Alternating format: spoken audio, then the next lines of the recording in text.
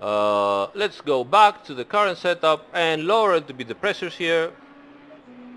I'll go down by 0.5. 1, 2, 3, 4, 5. And 1, 2, 3, 4, 5. Actually, I want to go down another 1 or 2 clicks here because I saw that occasionally it goes a little bit higher.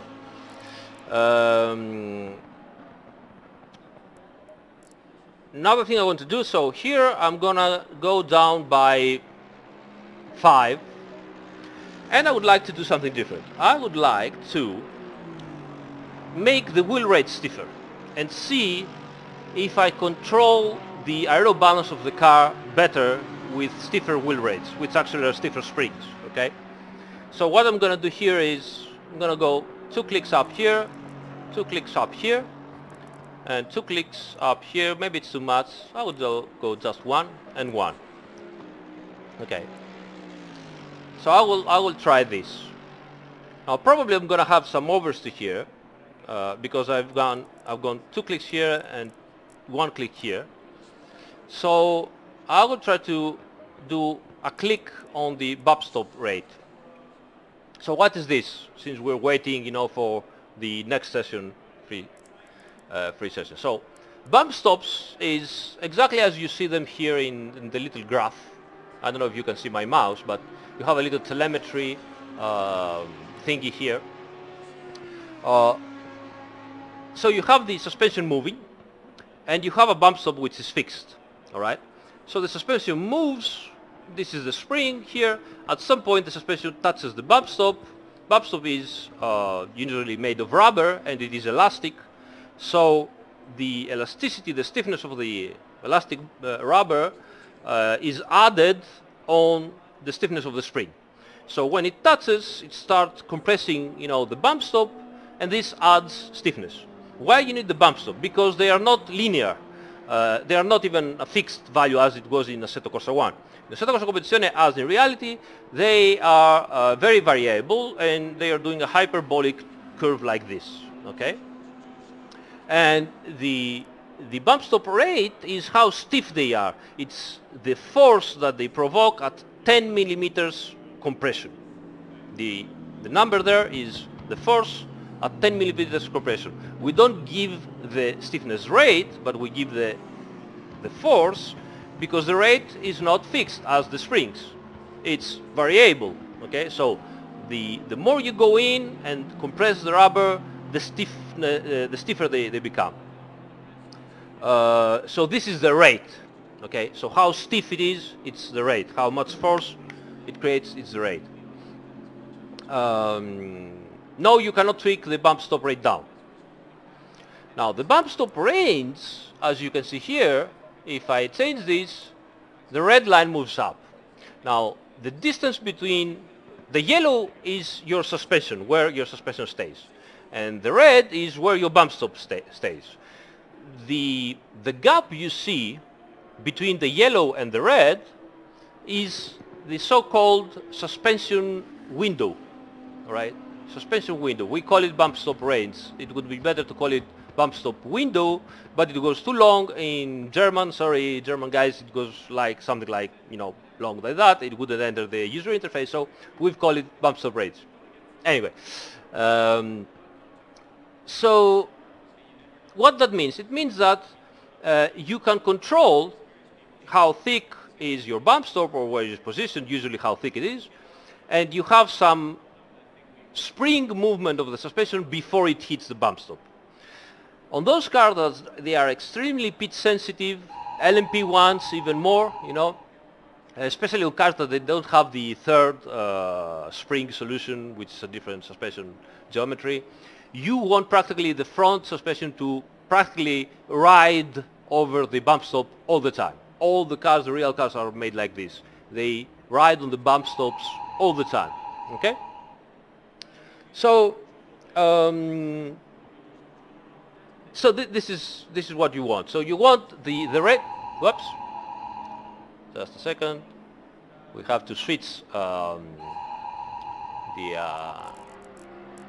we're first. Yay! We have to switch the session here. Practice 2. Practice 2.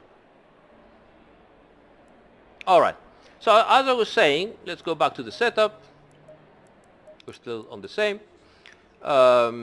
You practically want the red line to be usually as close as possible to the yellow line, which means that once you're out on the track, the suspension will instantly be and ride on the bump stomp, and you have more stiffness.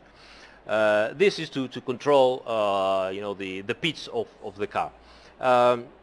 Obviously you say, yeah, but what happens when I'm turning? I don't want the bump stop because they make the car stiffer, so, you know, more stiff at the front means more understeer. Well, you have to find a compromise, and also remember that the pitch is controlled by both the bump stops, because the whole car goes, you know, moves forward, moves down, the front one, so controlled by both the bump stops. The roll, when you're in turn, controls only one of the bump stops, so it's, you know, less stiff, it's softer.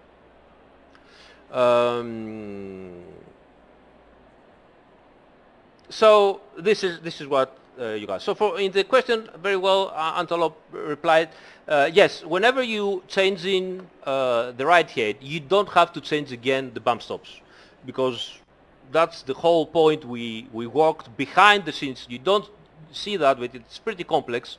The setup UI, user interface, works to recreate all the values on the bump stops and the cambers and the toe to the same values that you had before changing, you know, the ride height. So this is why, because in reality you have the engineer looks at the telemetry data, looks at how the driver works, get the feedback, and says to the mechanics, you know what, I want the front ride height 1 millimeter lower. They tell this to the mechanics, it gives them the setup sheet paper, and the mechanics know that they have to keep the whole car as it is. They will not go there and, you know, lower the car and leave everything as it is. No, they will lower the car or raise the car, and then they will rework all the alignment, all the bump stop differences. Everything has to be as before, because the engineer just asked for a ride height change, not for everything. So everything has to be as before. This is what the setup user interface does in Assetto Corsa Compensate. It's pretty complex. Fernando Barbarossa had, you know, headaches for days and days to make it work, but he managed it. All right, so yeah, try to keep that as close as possible to the red one to the yellow one. There are some cars that can do without that, like for example the Mercedes. The Mercedes has tons and tons of anti-dive in suspension geometry. The first time I saw the suspension geometry, I was like, no, there is a typo here. You cannot have, you know, the suspension arms inclined like this. It doesn't make sense. So I had to double check, talk with the guys, double check the data, and it is like that. So they make it work. I don't know how, but it works. So it's more unique than anything else. And yeah, in the Mercedes you don't have to have the bump stop rate so close. You can, you know, live with 2, 3, or 4, something like that. But all the other cars, you know, as close as possible, and we'll talk about that in a minute. So, okay, let's, as I said, we have the spring stiffer anti-roll bars, a little bit less here. We go back and get our tire set number 1, and let's see how it is, and then we're gonna switch tire set and see how it reacts, because we are in the second practice session and we can use another tire set. Remember, you have like 5 tire sets for the whole weekend. So race, you know, you have to do at least 1 pit stop in this race, so you need at least 2 fresh or semi-fresh tires. You need 2 fresh or semi-fresh tires for the qualifying. You know, it's a nice thing to have. It keeps you focused, keeps you understanding what you do. Okay, let's go back and drive. Green light. Go, go, go. Yeah, okay, gear, go. Pit stop, limiter, and let's go.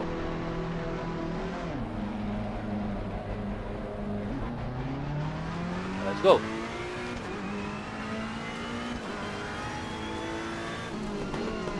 Brake. So, car stiffer. Normally means that my aero platform will be more stable. So especially in high-speed turns, I should get a more, maybe not to my liking, handling, but the handling will be, you know, this is it, and it won't change, won't wobble too much. Looks decent. What did we do? We did a 27 low, something like this, 57. So let's try to do something better.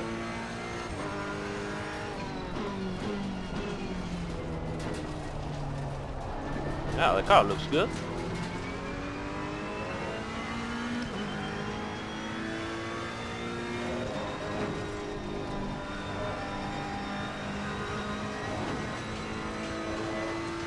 It looks pretty good here.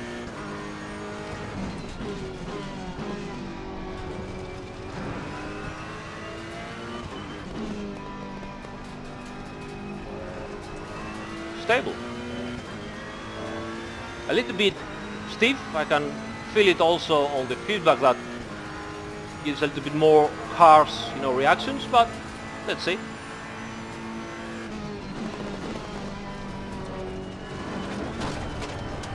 Yeah, I have to be a little bit faster here.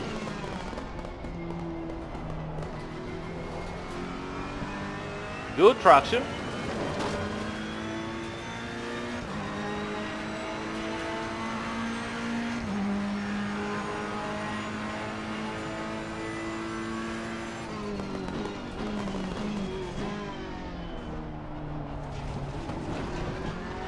Good. Tiny bit of oversteer and entry.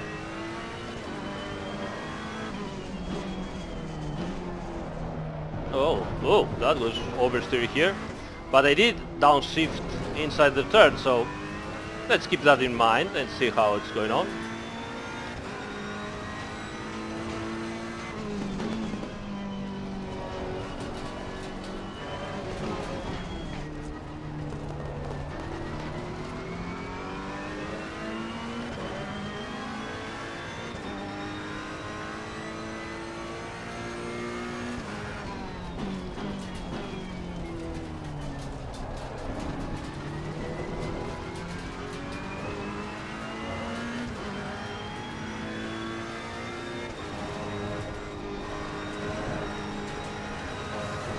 Whoa. Got some sand over there, tricky and dangerous.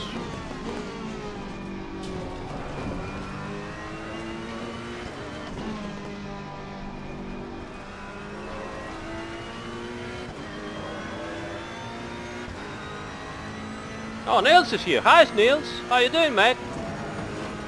Great guy. For the hardware, for the physics, makes really, really good guy.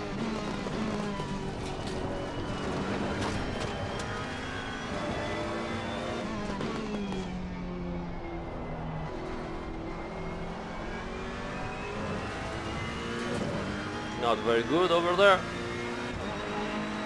Oh, 57.4, which means we are a little bit slower. I think we did a 56 high. Let's see if we can do something about it.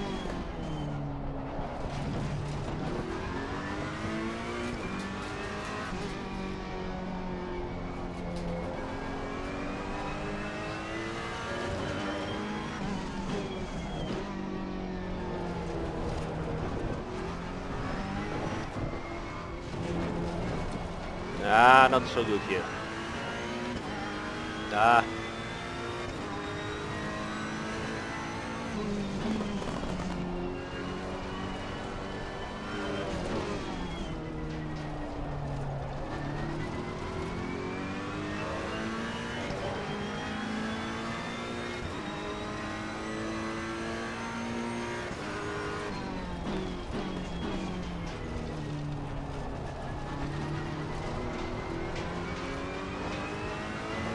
Got a bit higher pressures everywhere.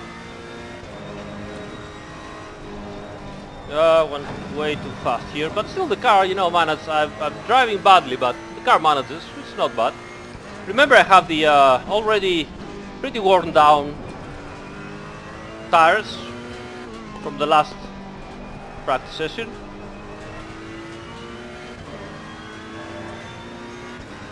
I'll do another lap, hopefully a better one. Let's see where we are.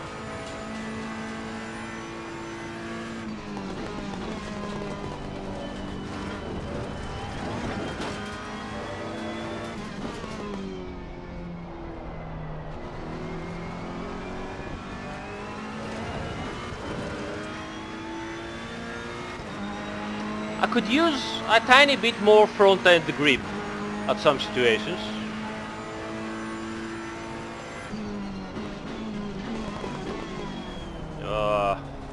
Way too late.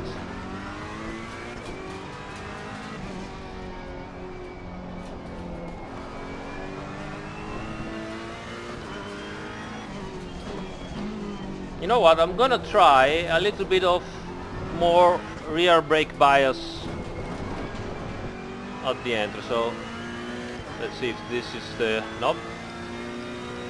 57%.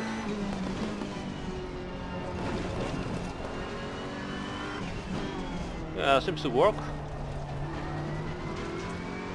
Yeah.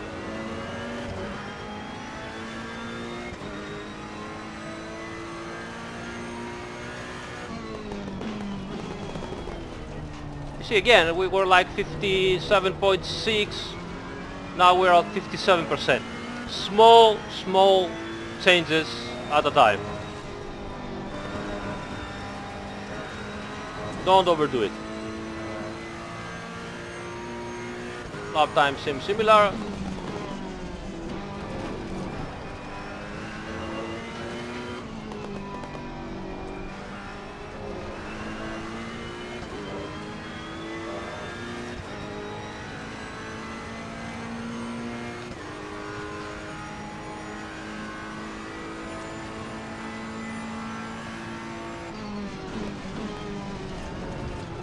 Oh, that was me doing stupid things.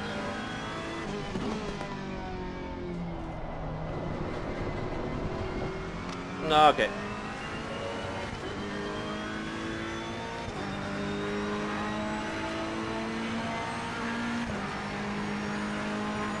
All right. Let's see.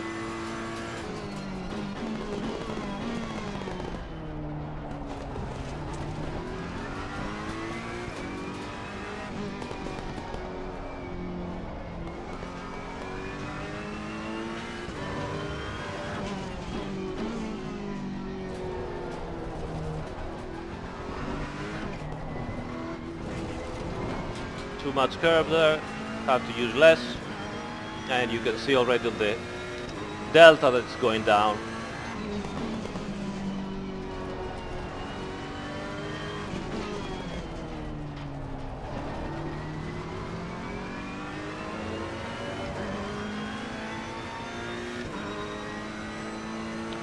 So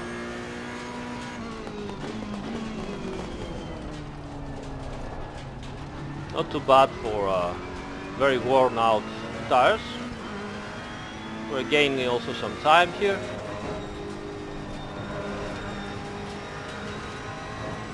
Yeah.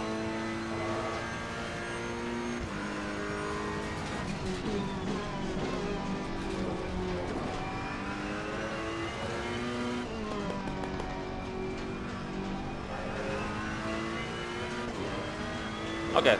As you can see, I can gain about 0.3 of a second for. Probably if I drive better I can gain a little bit more, so I'll just go in the pits round and see what our next move is going to be.